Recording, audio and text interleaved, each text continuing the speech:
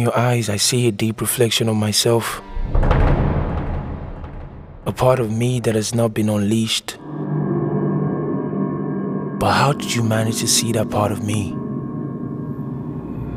How is that even possible? We are like two trees planted next to each other. Our roots run deep and often intertwined on the ground, but at the top we're separated by nature. It's like magic the way you think.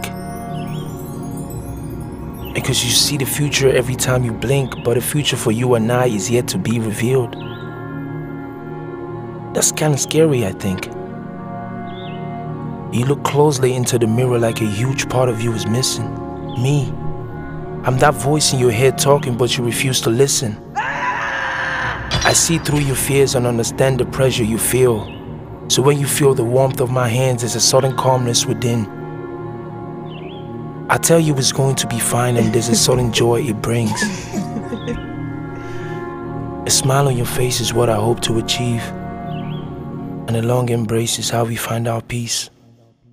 Screaming heartbreaker, she did call me heartbreaker.